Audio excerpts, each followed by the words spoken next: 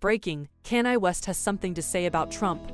Over the weekend, controversial rapper Kanye West was pressed on his support for Trump, and he did not hold back.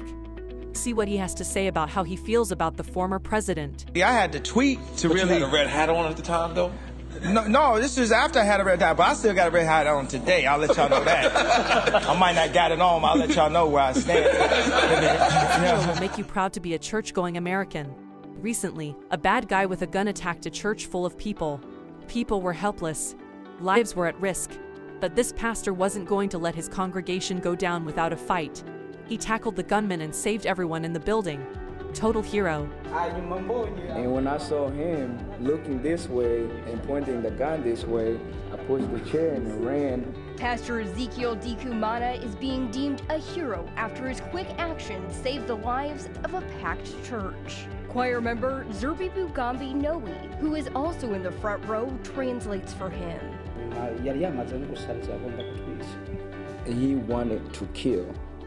That's what first thing came to my mind. Members of the Nashville Light Mission Pentecostal Church share video of the moment Desire Baganda walks up to the front and waves a gun at the congregation. That's when Pastor Ezekiel pretends to leave, but instead tackles Baganda, and churchgoers hold him down until police could arrive. I would say that God used me because I felt like I was going to use that back door as an example as going out by trying to go behind it. What? This is a terrible thing to say to Americans in crisis.